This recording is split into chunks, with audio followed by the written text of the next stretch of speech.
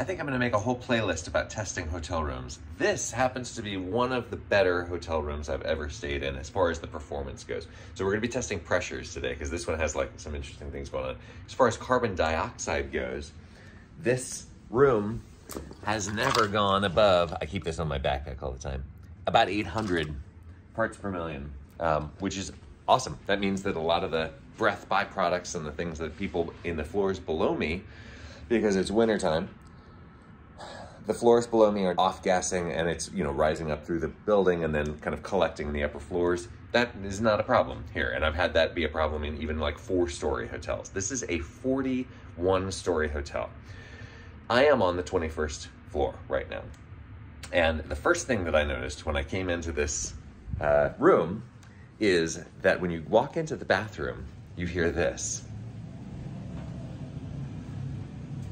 It sounds a little bit like an airplane in flight. And what it is that right there. Here's what it sounds like close up. So that is an exhaust port. Now it is in the wrong place. There's the shower, and this is the other corner of the room. So it'd be better if this was in the shower, but that's pulling pretty hard. Let's find out how hard it pulls.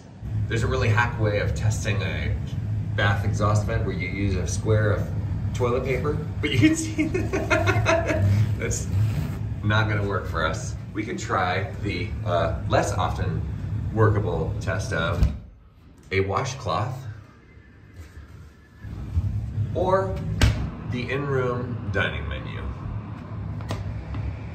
So a static pressure probe isn't gonna hurt your normal pressure measurements. Like if it wasn't here, I'd be getting the same readings. This also though helps for turbulence, like what we just did with the bath exhaust vent. So I'm gonna drop the end of the hose, with or without that static pressure probe on it, in there. And we can see that when we close this room off, it goes to -9 pascals. That's way past the normal limit. Now that room is supposed to be a depressurized zone.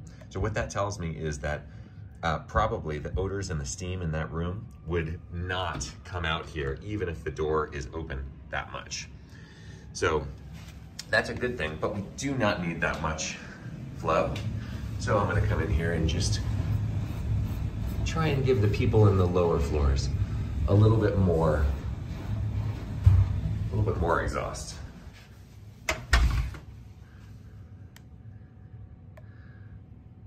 And we brought it down to -3.5. All we have to do is to keep this room depressurized when the door is closed.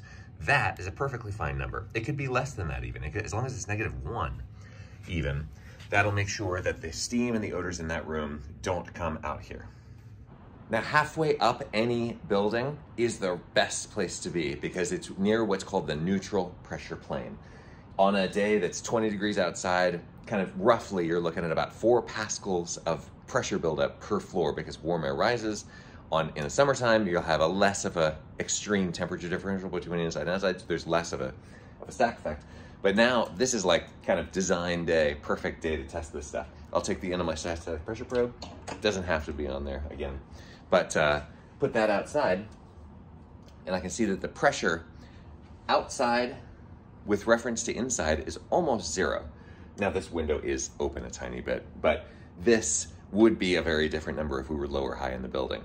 This means that the air from outside might come inside. If I open the window here, fresh air might come in from outside, fresh. We're in Chicago, it's probably a little bit polluted.